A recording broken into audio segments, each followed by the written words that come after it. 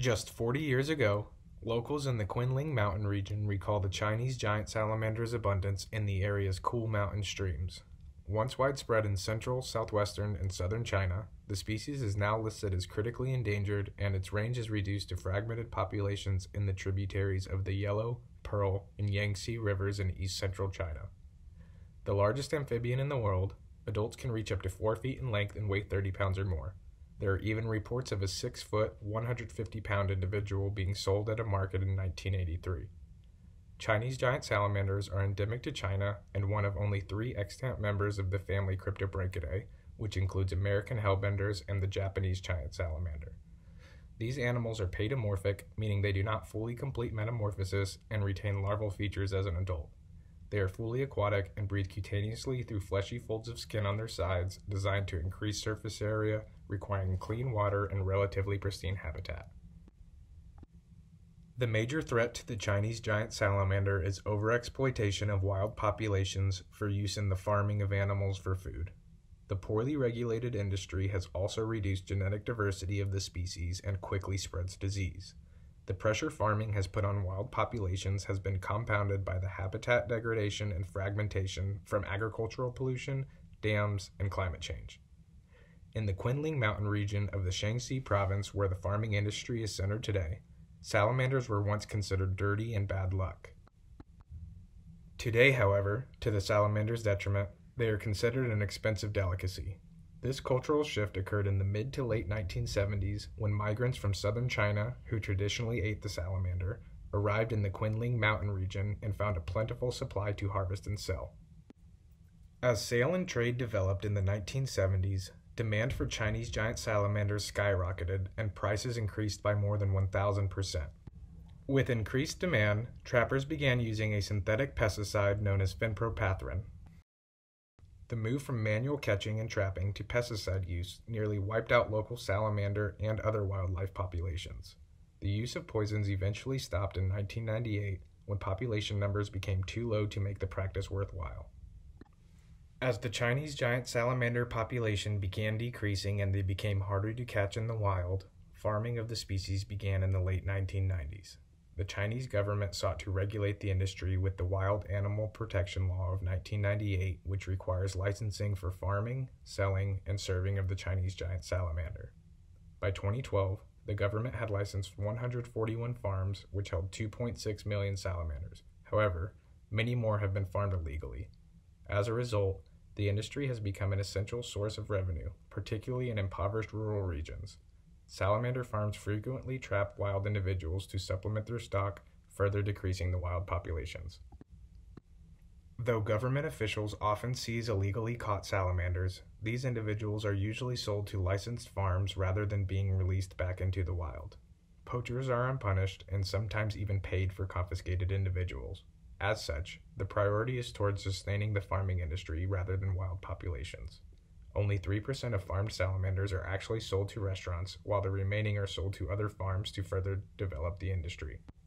In other words, almost all of the economic revenue from salamander farms is based on a pyramid-style selling scheme. The Chinese government has also invested a considerable amount into the industry, though it requires all licensed farms to release 13% of captive-bred salamanders to supplement wild populations. However, the trade between farms with different sourcing regions has led to genetic homogeneity between populations, as there is no genetic management plan in place to ensure variability between populations. Instead, individuals are likely bred for traits favorable to farming rather than survivability. While the Chinese giant salamander is currently considered to be a single species, research conducted over the past 20 years suggests at least 5, but possibly 8, distinct species to occur within the Chinese giant salamander population. Between 2007 and 2018, 72,000 captive-bred salamanders were released. Genetic analysis shows hybridization of released individuals with haplotypes from multiple populations. This effect can be seen in the figure here, where the historical distribution of distinct salamander populations are shown above, whereas the lower figure displays the current diluted genetic diversity of southern populations, which now contains 70% haplotype B. In addition to the risk of genetic pollution, salamander farming has led to high rates of disease. Breeding pools are overstocked and water is circulated among other enclosures and farms without proper filtration. Most years, there are outbreaks of rhinovirus on salamander farms throughout the country. Wastewater is then released into local rivers and streams with no treatment to prevent disease or other pollutants.